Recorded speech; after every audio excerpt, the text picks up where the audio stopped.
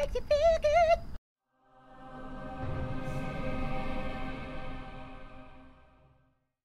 The dimorphic jumper is quite a unique species of spider, and is aptly named as there are two male variants.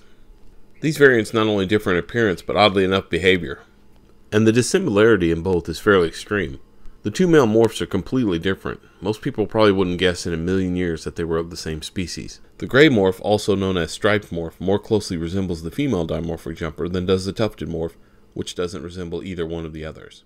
According to entomologists at the University of Florida, Maevia inclemens is the only known jumping spider to have dimorphic males, and that's from a family of nearly 6,000 species worldwide. It is also a rarely observed phenomenon in zoology in general.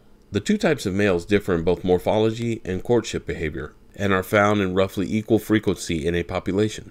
The tufted morph has a black body with 3 distinctive black hair tufts protruding from the head, while the gray morph has bright yellow-orange pedipalps and black and white striped legs. Studies show that females do not have a preference for one male morph over the other. They are attracted to mates based on movement during courtship. Jumping spiders are considered beneficial as they eat all sorts of creepy crawlies that most people don't want in their homes. Here's one eating a mosquito. No, please don't eat me. Also, jumpers are virtually harmless to humans. Oh sure, if you give one a squeeze, it may deliver an uncomfortable bite, but that can be avoided by not mishandling one. And the pain from a bite is nothing to write home about, in my opinion.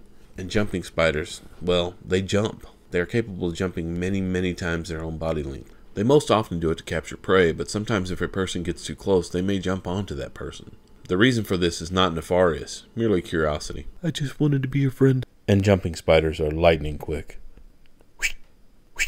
Dimorphics are medium in size as far as jumping spiders go, and they don't get quite as large as bold jumpers and tan jumpers. Females are larger than males, and grow to about 10 millimeters, around 3/8 of an inch, while males grow to about 7 millimeters. The female is somewhat translucent and has black hairs and spots over most of its legs. The cephalothorax, which includes the head, has hair that is beige, brown, and gold. There is an orange coloring around each of its 8 eyes. The female has 2 orange to reddish lines down the back of the abdomen. The male gray morph isn't all that different from the female. It has black and white, beige or gray striped legs, and a gray abdomen with subtle orange markings.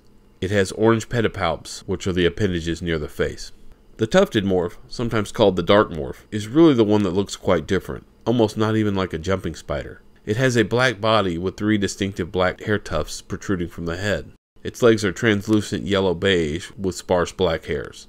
In the United States and Canada, dimorphic jumping spiders are found east of the Rocky Mountains. Their habitat includes woodland edges, the outsides of homes, and the insides of homes. But don't worry if they get inside your home. They'll just eat all the things that you don't want in there. Get out of my house! Roaches, flies, Oh, yeah. mosquitoes, moths, etc. Dimorphic jumping spiders eat small insects, mites, scorpions, and even other spiders. This woodland jumping spider female is similar to the female dimorphic jumper, but has much less hair on the cephalothorax and lacks the orangish stripes on the abdomen. Incidentally, do you know why this woodland jumping spider has a green abdomen? If you guessed it's because she'd eaten a green insect, like a pale green assassin bug nymph, you're right! Yay! If you enjoyed this video, please hit the like button and subscribe. Both are free.